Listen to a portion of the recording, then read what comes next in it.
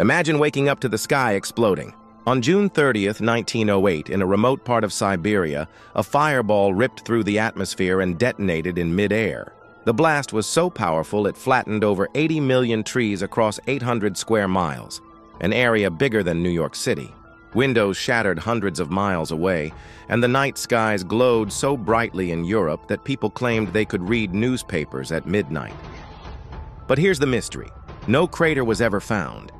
Scientists think a meteor or comet exploded before hitting the ground, releasing energy equal to 1,000 atomic bombs.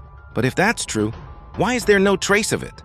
Some theories blame ice comets, others exotic physics. Even alien speculation has crept in.